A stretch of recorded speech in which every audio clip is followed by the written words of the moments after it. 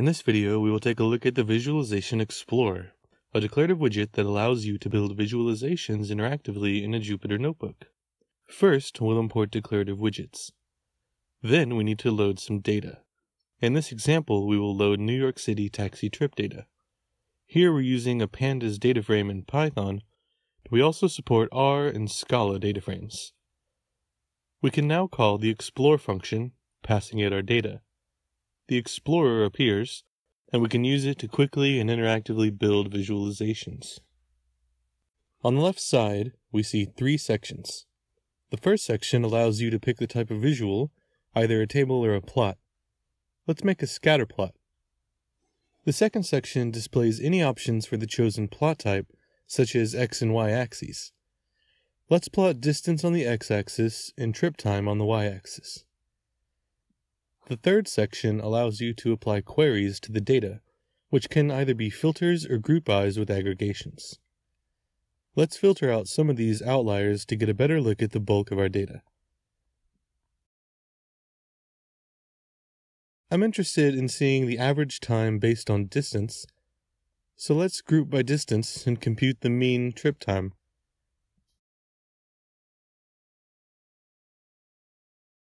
I can add as many groups, aggregations, and filters as I like to get the data in the format I need.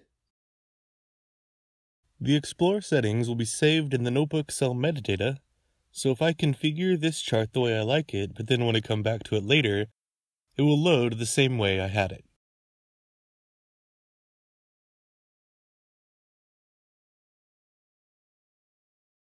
One of the benefits of using declarative widgets is the ability to use chart selection to manipulate other widgets.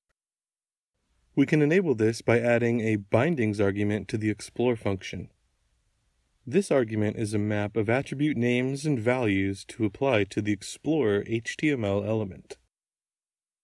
We can map the selection attribute to a variable name to access our selection from another widget. To make selection a bit easier, we can also set the selection as object property, which we do by adding a properties argument with selection as object set to true. Since this data has latitude and longitude information representing taxi trips, we can use table selection to plot the start and end points of a trip on a Google map. Here's the code to do this. Note that we use the column names as properties in the selection because we set the selection as object property in the explore function. Now we see the points shown on the map when we select a data row in the table. Now that we have something interesting, we can hide the controls using the collapse button. Now, using the Jupyter Dashboards extension, we could create an interactive dashboard containing the elements we just created. Using the Visualization Explorer, it becomes easier to explore your data and share your findings with others.